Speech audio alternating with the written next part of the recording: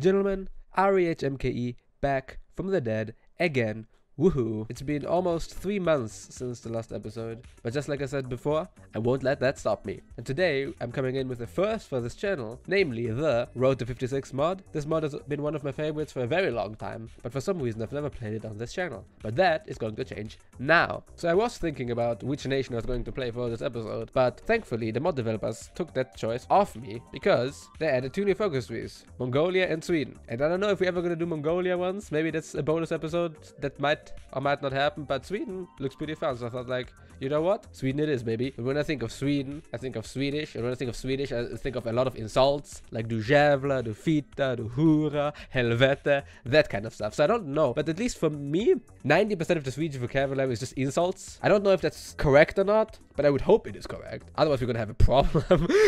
And rule number 1 for playing Sweden is you gotta found IKEA before World War II ends. Because I just found out IKEA was founded in 1943. We gotta speedrun this. We gotta found IKEA before World War II ends.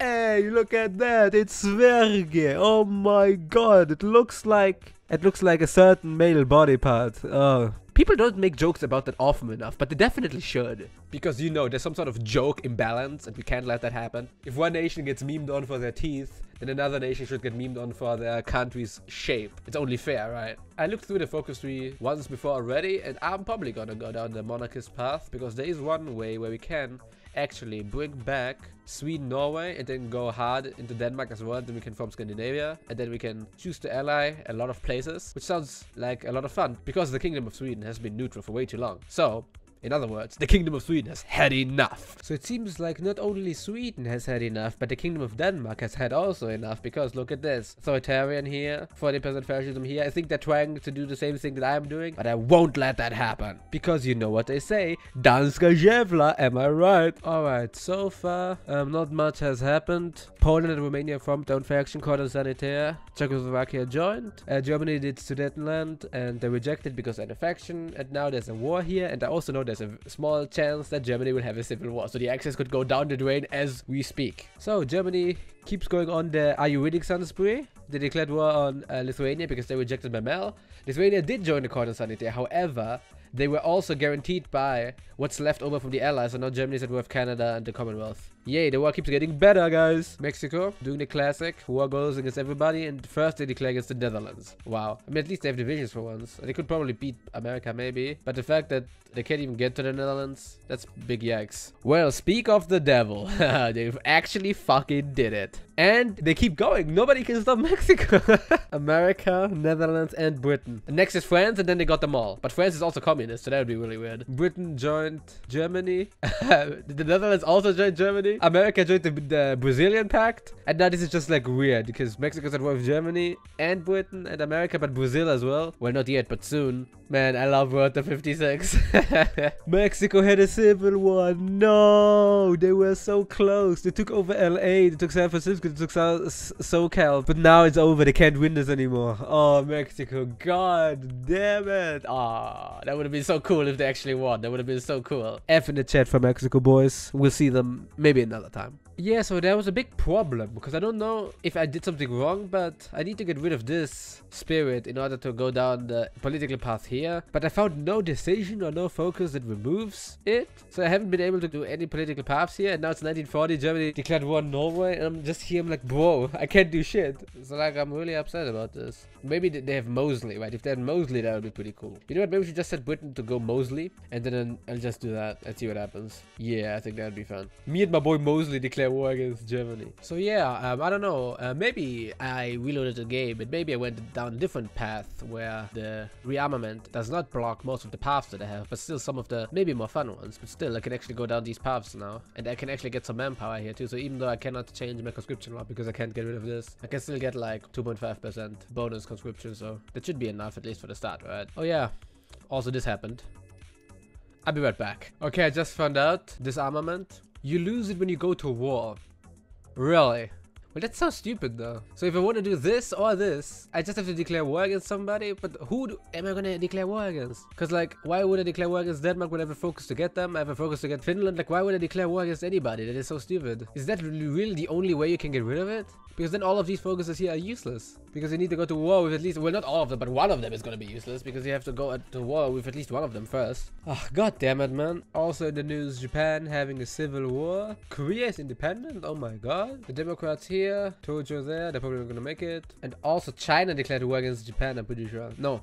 Defensive war. Okay, never mind. I think it happened last time though, where China declared war against Japan and not the other way around. It was like, oh damn, that was pretty edgy. Okay, boys. Norge is gone. And problem is, Denmark is fascist. So if I declare war against them, there's a chance that they might gonna join a fascist faction. So I'm just gonna pray that that's not gonna happen. But if it does happen, then, well, say goodbye. So guess who just joined the Axis? Guess who just joined the Axis? Guess who just joined the Axis? And also, guess who wants to cry right now? It was really funny. I just had to focus to get into the faction. They said no. I requested manually. They said yes. Now I'm just laughing really hard. And I lost my war goal on Denmark because this took a little bit too long. But I think I know what I'm gonna do. And Mexico does the exact same shit as before. They go into America, get a civil war, and now they're probably gonna lose. Yeah. Alright boys, Germany declared war against France, and now is the moment where I will justify against them with my focus. This one right here, we get a claim on Vorpommern. Right then we're gonna go in together with Britain. Because Britain is at peace right now, they got more divisions. Germany is also fighting not only the French, but they're also fighting in China. Because Qing China joined the Axis, and they're actually helping here. So Japan isn't invading China, it's Qing.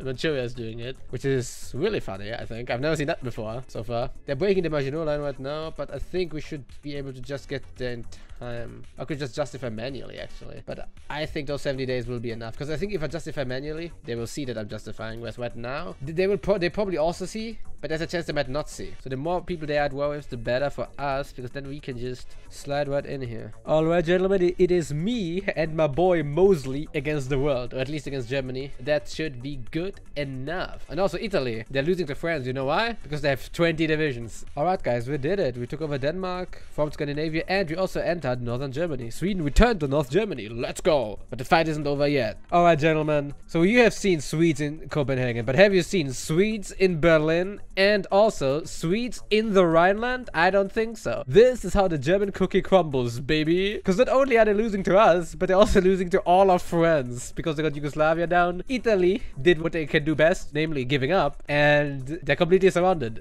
And this is the moment where Sweden stands up and says, we had enough. When they were debating about what kind of foreign policy they should have had towards Germany in the Second World War, this is what they should have done. Take over Norway, take over Denmark, form a fascist government, team up with fascist Britain, and come in from the north while Germany is losing from the south to communist France and Yugoslavia. That is perfect. That's what they should have done. Nothing else. The war has been won. Germany has been occupied. Kind of. We're not on the peace deal yet. Italy just gave up. Problem is China is now the last major. And I can't really get there. So I wonder if the Asian Defense League together with the Guangxi clique, if they can do much. France is also there, so maybe they can get some work done here. But it might take a little bit though. We'll see, because I want to get that peace deal really bad. So I just did the focus where we can dismantle Germany and get puppets. And yeah, Großpreußen, Greater Prussia, half of Bavaria, and also Tyrol as a core state. Not the Rhineland though, for some reason. I'm like, okay. VSMs, I didn't give them either, but at least they do have 165k manpower I can use. They do as well, so I can utilize that at least to get more manpower here, because we don't have that much. Okay, so apparently there was an event that in Berlin a bomb exploded and Adolf died, but we already took over Berlin a while back, so I don't know what context that fired, but apparently the new leader of Germany is Himmler. Here they are, yeah. They don't own a single state anywhere. So I don't know how that happened. It's a lot of weird events just colliding when you're doing insane shit like this. Because I didn't expect that to be like an independent Prussia. But the fact that I got this far on its own is already cool as hell. My next plan is to just attack Finland simply because they're guaranteed by Poland. And Poland is in a faction.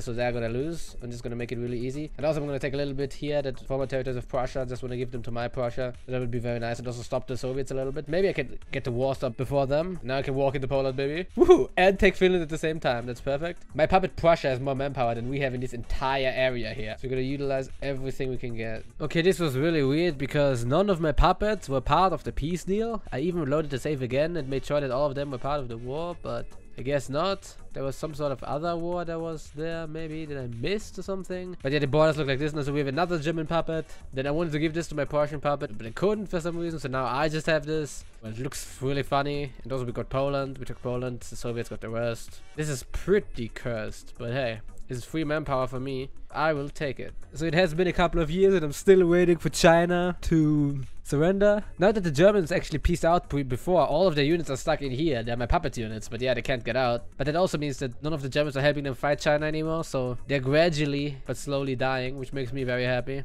Okay, the peace deal has finally arrived. China is finally dead after I don't know how many years of the mainland European access being done. The war continued in China for a couple of years. We got our domination, some discount Grand Colombia right here. We got the Swedish dominance right here. And the Soviets are probably gonna attack us for Poland. But I think this is where I'm gonna end it for today. This went completely up and down the whole time. Since originally I wanted to do something completely different. And only afterwards I found out that, oh, you just have to declare war to lose that debuff. Still very stupid though. That is the only way of doing that. That completely goes against certain focuses. So maybe they can change it or not. Or maybe I was just dumb and that's how it's supposed to be. But Dr. MK will return.